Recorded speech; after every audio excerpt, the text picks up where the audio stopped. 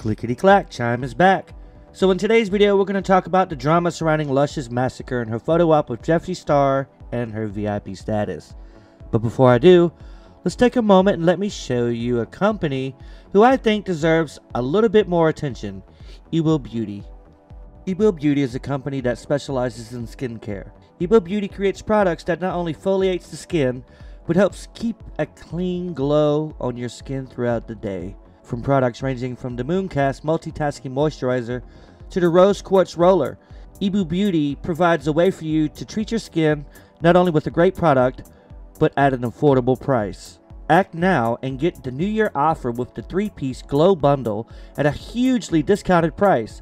Visit them today at ebobeauty.com. The link will be in the description. Now let's get to it.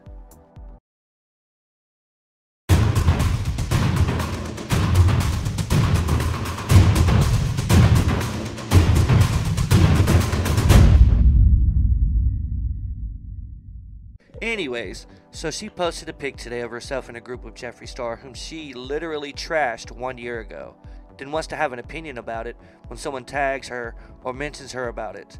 Why is she so pressed at the drama channels for reporting it? Girl, you didn't have to take that picture of Jeffree Star. You didn't have to go in the so-called VIP area and be included in the photo op at all. You're just there to do makeup and go back to your hotel room or go home. You're not there to be front and center of attention, which is what you're trying to do. You were trying to show out to your friends and show out to the drama community. You didn't have to post that picture at all. You posted that picture for attention at people who don't even care. You're playing games with yourself, girl. You were there to work, nothing more. Luscious literally shaded Jeffree Star 12 days ago. If you don't believe me, check this clip out. No, sometimes you just never know what you're gonna get with people. And it was just really awesome. And it was really cute that she was just like so humble. But Luscious wasn't humble. Luscious was being shady. You pretended you didn't know who she was in front of your boss, acting like you have no clue who Jeffree Star even was. And for what? What reasons did you have to act like you had no clue in the world who Jeffree Star was in that moment of time? What reasons did you have for walking up and saying, "Hi, what's your name?" Shade in one hand and your fan in the other to cool off your sweaty rolls from lying? So humble, so down to earth. And I've been around people who can live in that lifestyle and they lose all their humility. You know what I mean? And she didn't. Like, she was so humble and just real down to earth, like nothing. It just was really cute. And I was like, oh my God, I kind of live for her. Like, it's one thing when you live for somebody as like, oh my God, you're a fan of them or you watch them online and whatever.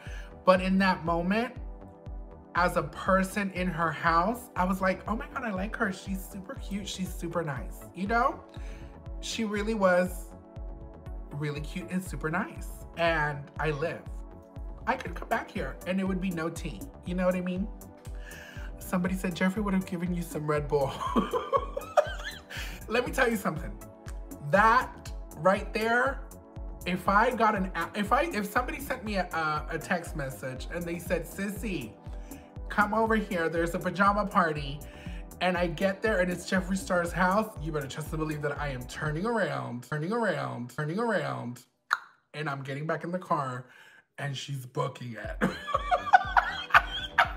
I refuse and I rebuke. And what about this tweet here? Clearly you have something against Jeffree Star. Clearly you know him. Or what about this next clip here? 2010. So I was maybe like 19, 20 years old.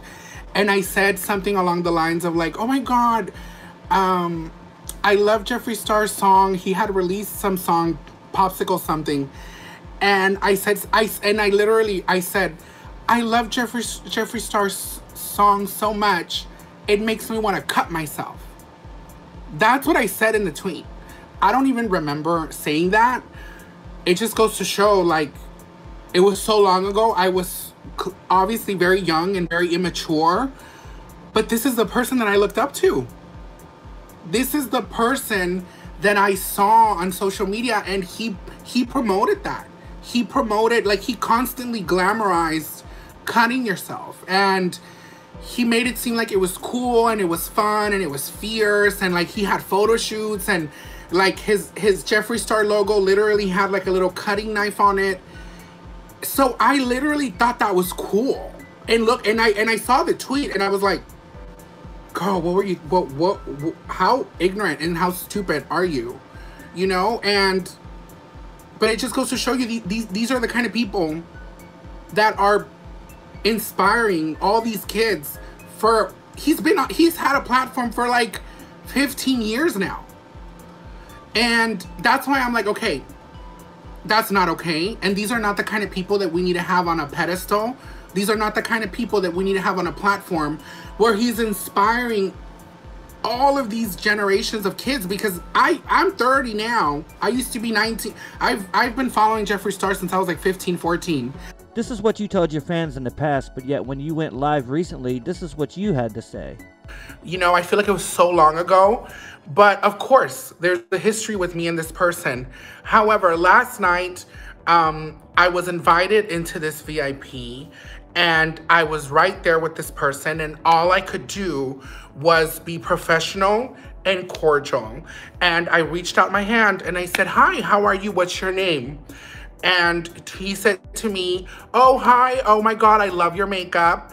And then we literally, my friend pulled a phone out and we turned around and and I knew as soon as we were like, the phone was being put up and the flash went, I just went boom. And I took a picture, and that's all there is to it. Everybody wants to use the excuse, oh my God, it was 15 years ago. Honey, look what has come up. He's still doing it now. He is still being extremely problematic now. Look at everything that has come out in the last 2-3 weeks, girl. Trash. And that's why I'm like, you know what? I have to speak out against it. But you didn't speak out against it. You stood there and said nothing.